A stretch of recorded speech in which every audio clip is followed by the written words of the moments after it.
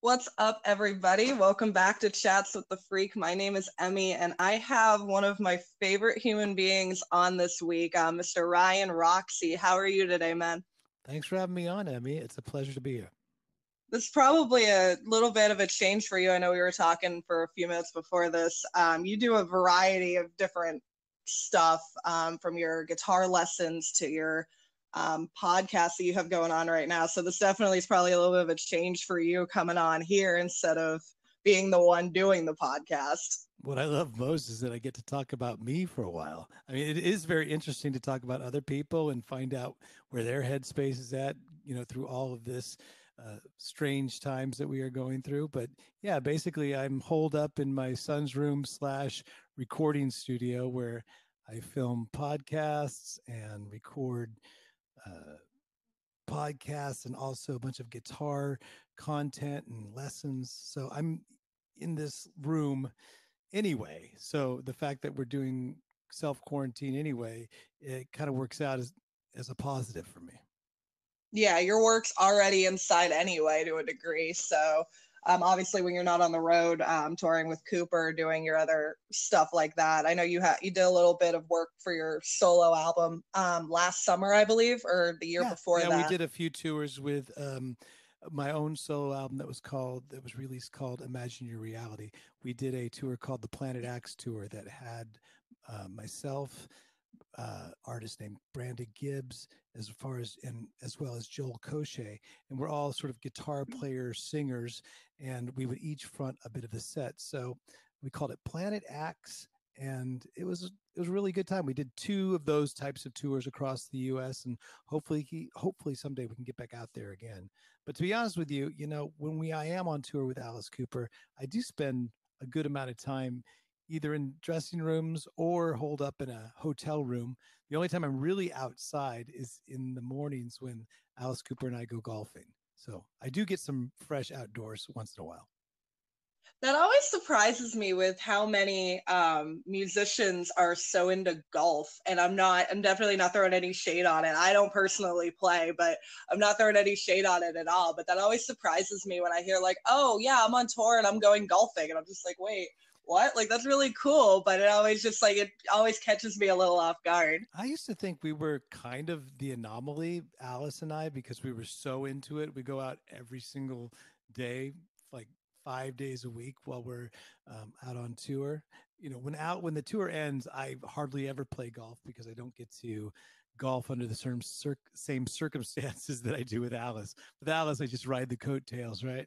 So with Alice, though, when he's off tour, he golfs 7 days a week. So I always thought we were kind of the anomaly and didn't do it. But the more and more that we started touring and reaching out to other bands, we found that there's at least one or two guys in each band that finds golf very interesting. And I got to be honest with you, it really is one of those games that the older you get, the more it challenges you, and you realize that you know we are never going to be on the that other golf tour.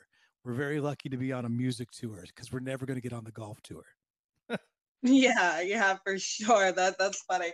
Yeah, like I hear about people like, oh, golfing, it's so relaxing and all this stuff. And it's not my thing, but I definitely that's has to be a good escape for everybody when they're on the road having something for you. It might be it's golf, but other people there has to be like something you can go to escape to, or you're just gonna kind of lose your mind out there. No, there's definitely therapeutic.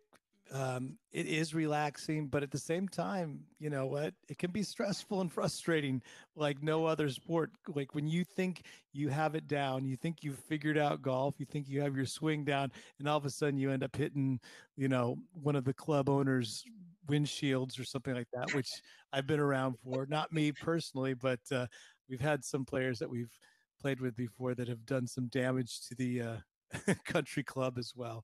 So, like I say, being on the road, golf is a really nice deterrent of keeping things in perspective. It's like I don't go out all night anymore. I used to. So it's for my lifestyle and what I do now in life. Golf is a great sort of part of my daily routine when I'm out on the road on touring and stuff. Plus, it keeps me from staying up too late at night. Yeah, yeah, staying up late, being out, doing whatever. I definitely get that because I do little runs with my photography stuff, and I'll get done shooting the show, literally stop at a Taco Bell, and then go back and edit all night. So you can definitely sometimes get in your head a little bit where you're like, oh, maybe I should be like going to a bar, going out and with other people. But yeah, no, having something to kind of keep you grounded. Like for me, it's my editing when I'm out there. Right. For you, it's golf. So Well, it's definitely just the having something morning that keeps you schedule of waking up in the morning to make sure that I'm up, because with Alice, if you're 5 minutes early, you're kind of 5 minutes late. He's the most grounded. punctual on time person. So when he says 7 a.m. lobby call for golf, it actually really means 6:50 in the morning. So yeah, there's no real room. Even though I'm no stranger to a late night, Taco Bell run when we're on the road with Planet Axe and stuff. Luckily, with Alice Cooper, we have after show food, so we're able to manage our late night eating a little bit better. Yeah, not end up at Taco Bell like me. Getting Sierra Mist and some like freaking black bean burrito things. I love it all. Yeah, for sure. So you mentioned the tour for your that you were on doing promoting Imagine Your Reality. I was really surprised when I was reading up on that album that that was your first like solo album because you did work with the Electric Angels obviously in the late 80s, early 90s, Yep, and you also had Roxie 77. exactly. Why was that your first solo record? I feel after this many years, um, people, the majority of people that know me from being Alice's guitar player for a number of years. I initially joined Alice's band in '96. I was on hiatus when I moved to Sweden for about 5 years. Then since 2012, we've been touring ever since. So I think a lot of people know me as Alice's guitarist, and that's cool because they don't know my solo or band stuff, whether it's Dad's Porno Mag, Roxie 77, as well as like a Swedish band I was in called Casablanca, and my first band, like you mentioned, Electric Angels. So, being that they know me as a guitarist first, the producers that I was working with on this album said, "Look, let's make a guitar-driven, guitar-focused album. We know that you can sing the songs, you can write the songs, but let's really focus on the guitar, the riffs, the solos, the playing, and overall it's a much more guitar driven and focused album than I've ever done in my previous I wouldn't say solo projects, but my previous bands, whether it's Roxy 77 or Dad's Porno Mag. So yeah, I think and besides, they said, look, let's just call it Ryan Roxy, because that way you can have you can front the band with a bunch of different lineups if you need to, which we actually have had a bunch of different lineups when I've gone to Greece, for instance, or played shows here in the UK, in Europe, or even a different lineup in the United States when we did Planet Axe. With Planet Axe, we had a drummer named Kenny Bailey and a guitarist and bass player named Robbie Miller, and also Joel played in that band that I mentioned earlier. So Ryan Roxy fronting it as that allows me to have a um, multitude of backing bands to help me out when I go out and do the solo runs. Yeah, yeah, you have more of a free reign to be like, okay, whoever's playing drums for me in the States doesn't have the availability to travel or can't, so I can grab somebody else that I know that's also really talented and kind of put them in the spot just to kind of fill the tour. I that definitely gives you a lot of freedom, and I definitely see why that was a good Well, option for what's you. weird now, if you think about it in retrospect, maybe I was just planning ahead, because who knows what's going to happen as far as touring goes, as far as traveling goes from here on out, now that the world has sort of changed with touring and playing music. So, being able to adapt to different bands, maybe I will only be able to have a European band in Europe or an American band in America. But hopefully, and fingers crossed, we'll be out there touring and I'll be playing my solo stuff sooner than later. Yeah, yeah, hopefully. This has been definitely taking a hit on the like performance aspect of music, and I feel like that's the front that's getting hit the most from this. And I'm not trying to hate on any other industry by any means or discount them, but I feel like the performance industry is definitely taking the biggest hit and the biggest blow from all this coronavirus Well, there's stuff. no doubt that everybody's been affected to one point or another, but as an entertainer, um, yeah, this has definitely hit us hard and hit anybody that's in the entertainment business pretty hard. But you know what? As musicians, as sort of a guitar player that's been in the trenches for many years, it's always been a struggle and a sort of a financial crisis of one point, of one level or another that I've gone through my entire career. I've always had to make something work, you know, make a situation work and given a certain set of circumstances. So I feel that now we just need to find a new type of stage, some type of new platform for us to perform on. And that's sort of what I've been doing, keeping busy with the guitar lessons, keeping busy with these Sunday live stream Sundays that I'm doing, as well as the In the Trenches podcast. Yeah, yeah, for sure. And I love what you're doing with those online guitar lessons. And I know you've been doing this for a long time. And for anybody who like is listening to this that doesn't know really what they are, can you kind of talk about what you do exactly for your online guitar lessons? Absolutely. We have just started a Kickstarter campaign. Um, it's going really well, fingers crossed, and everything works out for us because we have a system in place that we have developed. We're confident of. We have actually filmed the demo, so to speak. We have a beta testing version of it, and that we're sending out to people that actually help contribute to our official version that will come out as soon as we get the funding for it. But it's basically called the System 12 Guitar Method. And I will teach you how to play guitar online in 12 lessons. You'll learn 12 riffs, 12 songs. And basically, all you have to spend is about maybe 12 minutes to, I would like you to spend a half an hour a day learning on it. And I guarantee you'll learn how to play guitar in about 12 weeks. So it's one of those things that I've been working on and perfecting over the years with my teaching technology and the team that I put around myself. Uh, they're teachers as well. So we kind of gathered in all these guitar life hacks, sort of some things that might be considered common sense, but other things that you might not have thought about when you're looking at the guitar. The whole idea is to make looking at the guitar simple, playing it even simpler, and then not confuse you and give you the inspiration to know that you can play guitar much quicker than you ever thought possible. So that's our sort of our campaign in a nutshell. It's called the 12 system, called the System 12 Guitar Method. And you can check us out on Kickstarter, or you can just go to ryanroxie.com and the big stickers right there saying Kickstarter. That's awesome, and I'll link all of that in the description of this podcast too for anybody who's interested in that. I've looked at some of your lessons probably over the last year, and they're definitely really clear and really to the point and are not confusing at all. And I think they're great for anybody kind of like dabbling in it. I'm not a guitar player by any means, but they're definitely very helpful and very informational. Well, I totally appreciate that. I think my philosophy is very simple. Unlike I think a lot of guitar teachers that need you as a they need you as a student so that they continually have income. So perhaps their methods take longer, over time. I want to get you playing guitar as fast as possible so that you're successful, you're happy about it, you're inspired, and you're ready to move on to the next level.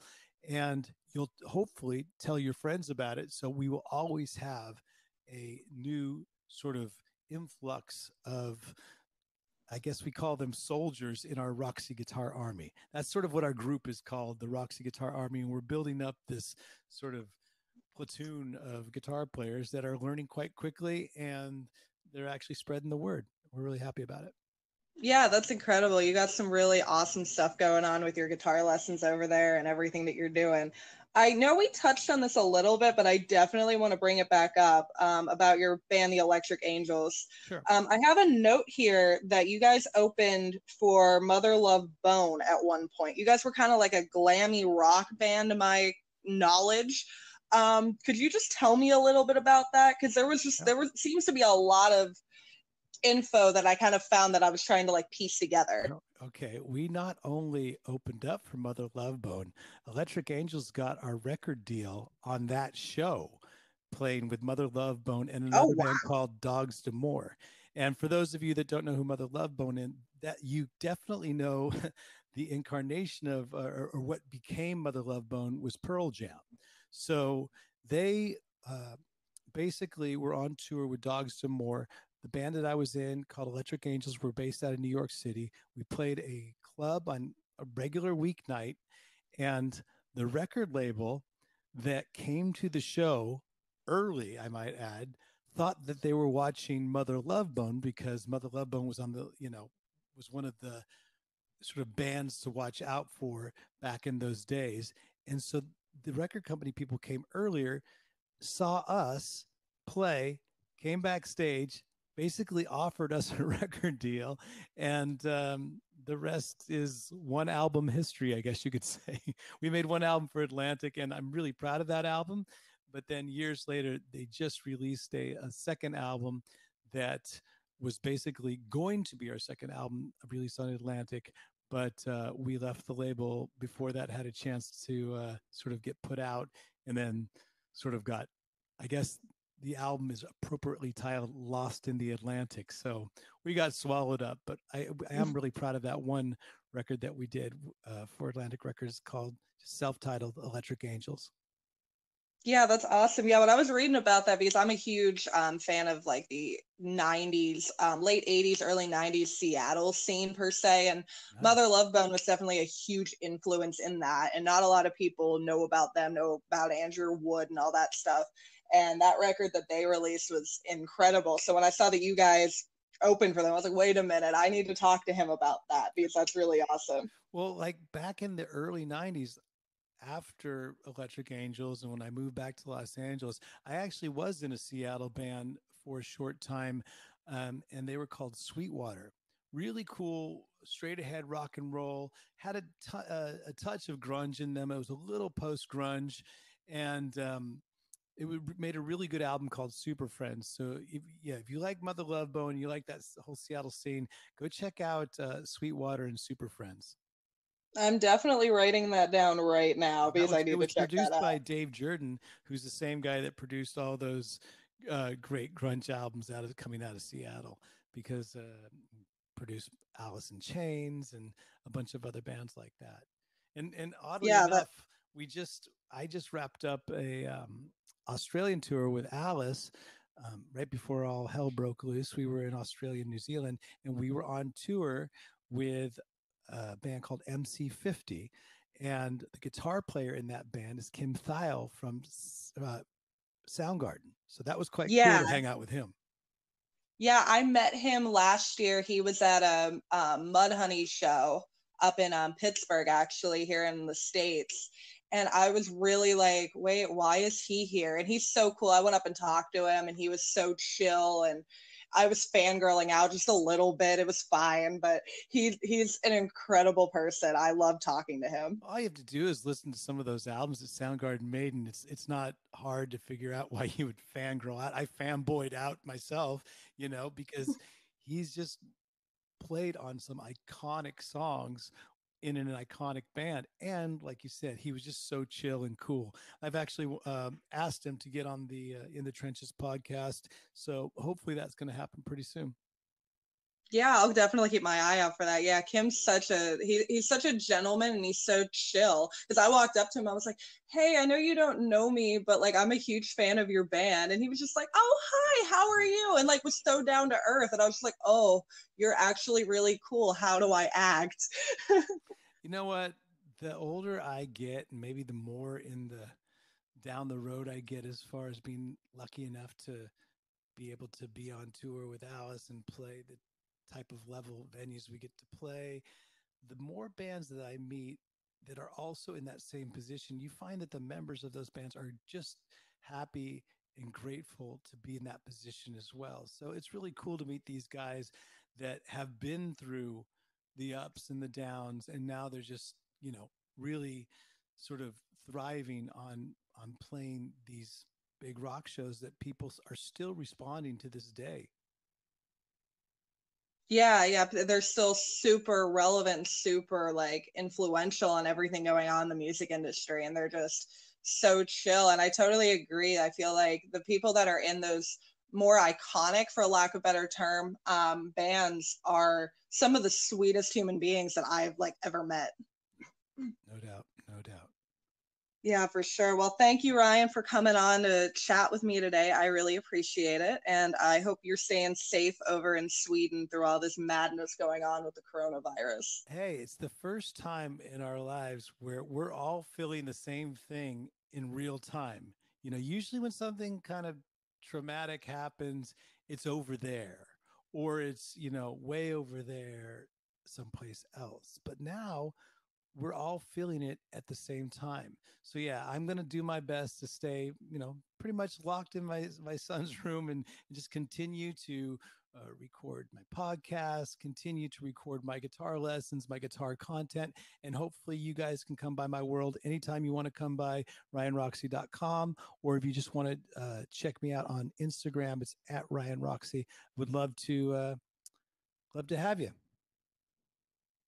And I will link all of that in the description of this podcast. Thanks again, Ryan. I really appreciate it. And I hope you have a safe and great day. Thanks so much for having me, Elliot. All right. Have a great day and enjoy the ride. You too. Bye. See ya.